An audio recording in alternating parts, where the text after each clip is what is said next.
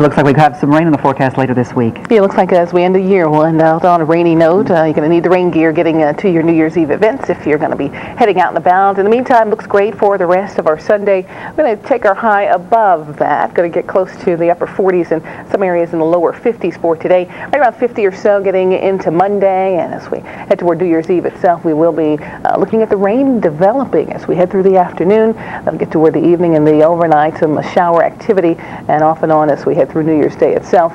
All right, Stephanie's here. We're checking out the power weather forecast. Got Christmas in there. I know, and it looks like it's not going to be that white. we might get a little bit of snow mixing in, Willett, as we head through the end of that storm period. Some folks north and west, you might get a little bit more in terms of the snowfall, particularly at the onset later on today. But it looks like we'll see a high today near 42, tomorrow's high near 36. Again, rain. That should be ending as we head toward Wednesday evening for Christmas night. And then Thursday, Friday, Saturday, we'll see things clearing out rather nicely. We'll get our temps getting back closer to normal, normally around 45 this time of the year, so we'll get to those lower 40s in the Friday and Saturday. But again, the rain will be developing today, so if you're going to head out on the roads, you do need to keep that in mind. Use some extra care and caution, get some time. Absolutely. All right, thank you very much. The news continues. Stay right here. Well, Stephanie, you brave enough to stand there and keep your hand on a car for 6 days? I'd be asleep by the time it was over. Not worth that much to me, I guess. No, not at all. But some folks are into that. We're going to be into some nice temperatures, too, and as we get toward the end of the year. All right, let's get to the power weather forecast once again. Stephanie. All right, looks like, again, that rain's going to be moving in as we head through the afternoon. We'll continue to see it through the overnight and through a good portion of the early half of the day on Christmas Day. May mix with a little bit of snow at times off and on through there, but not a big snow event for us. Satellite with the radar composite, we're having some cloud cover there. There is some rain that is mainly down to our south and west. And you can see some areas even getting a little bit of a wintry mix where the temps are cold enough to support that. And back in the portions of southern West Virginia, looking at even cold enough to support a little bit of snowfall potential for them. So we're going to keep that in mind. Rain moves in for today. We'll see highs only in the lower 40s as we head toward tonight. Clouds and rain out there, lows down to 34 to 38 degrees. And getting into Christmas Day itself, rain and maybe some snow mixing in at times. We'll see temps ranging through the middle 30s. Some areas getting into the lower 30s. So that's kind of what's going to determine if you're going to get any of that snowfall. Let's take a break from the rush hour report. We'll be back in just a few moments. I cannot believe these temperatures now in the 40s and the 50s. We're almost into January and it feels like spring, Stephanie. It does feel definitely like springtime temps. Normally about 45 this time of the year, Linda. But we're going to be near 58, 60 wow, as that's we try to incredible. finish out the year. So lots of changes. Let's check things out on Almanac and see what's happening for us over our weekend. It wasn't too bad. Kind of seasonal, though. 45 was the high yesterday at Reagan National. Normally, again, about 44. And the record for the day is 75. We're not going to reach that, but as we head toward, again, New Year's Eve, New Year's Day, we will be looking at potential for temps getting at least into the mid, if not some areas seeing the upper 50s. That's something we'll be looking forward to. Getting into the record lows, not looking like that. We'll probably stay closer to the 20s in some areas, really outlying suburbs, 30s as you head through the overnight. Checking out satellite and radar composite, you can see us here in Washington. Most of the clouds just in the northern suburbs and well to our north, down in the southeast, things are nice and clear. Do have high pressure in control there. And back out to the west, that's where all the stormy conditions are. In fact, folks in California, we're seeing some of the snow up in the mountainous regions. Also getting a disturbance moving in now to the north central states. Around the Great Lakes region, going to be looking for a cloudy day. And up in the northeast, the last of whatever precipitation was near us is heading on out. So we're going to keep that in mind for the next day or so. Should be nice and dry, but things will be changing as we head toward New Year's Eve. So futurecast by this evening, again, maybe just a few high clouds out there. Overall, we're going to be in great shape by Monday morning. We'll see a nice looking day with plenty of sunshine getting into the afternoon. Highs still seasonal, not going to warm up just yet. Probably getting into the mid 40s once again for Monday. And by Monday evening, we'll see again a chance for maybe a few sprinkles, but again the steadier rain likely coming Tuesday afternoon into Tuesday evening and into Tuesday overnight. So if you have your New Year's Eve plans, that's what you can look forward to. You might have to take the rain gear with you as well. Satellite and radar again a little bit closer. As you can see, just a few clouds starting to form as we continue into the daytime hours and continuing mid-afternoon. We'll be seeing our highs getting into the mid-40s. So we'll keep the high near 46 here. A little cooler back in Pittsburgh, 37, Buffalo, 35, Detroit, Chicago, 40 today, 59 in Des Moines.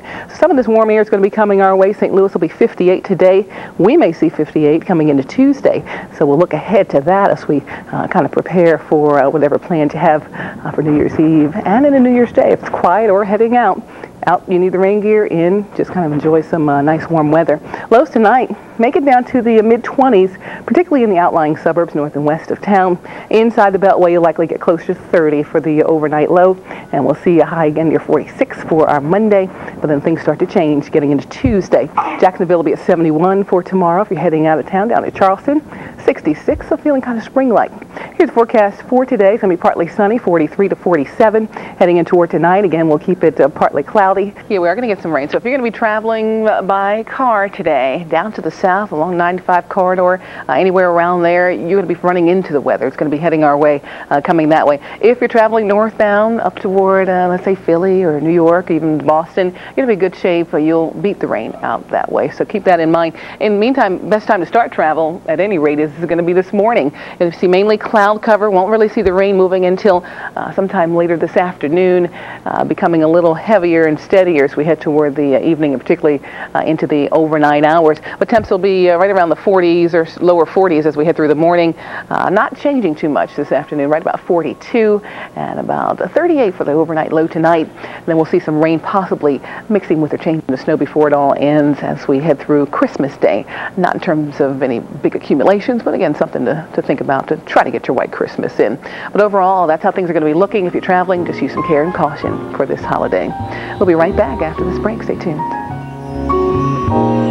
Welcome back. I'm Stephanie Stallworth. Top weather stories for the day. It's going to be pretty busy weather-wise. We have temps 20 degrees above average up in the northeast. Severe weather potential in the nation's midsection. North central states dealing with snow and some windy conditions heading all the way down into portions of Texas for today. Talking about the windy conditions, you can see these different lines here. These are isobars, lines of equal pressure, and where those get closer together, that's where the windy conditions are. So we are looking at wind whipping down into Texas.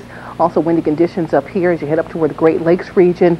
We're going to be seeing that storm system that's here out in the west beginning to make its move as well over to where the Great Lakes as we head toward the next day or so. In the meantime, plenty of cloud cover around the country.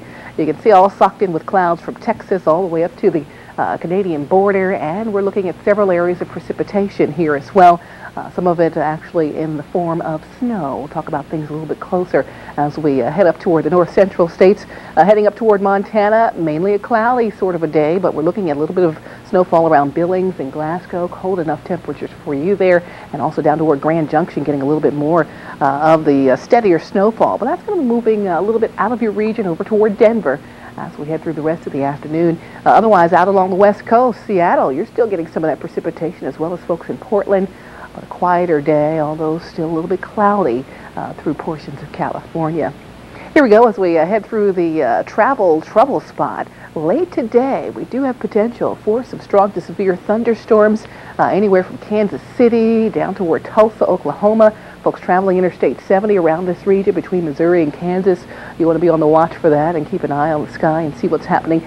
Even traveling down along these interstates here, including just a portion of 35. Otherwise, traveling over along the Tulsa border with Arkansas, you're looking at potential just for some regular thunderstorms, but still those contain lightning and different things like that, even sometimes hail.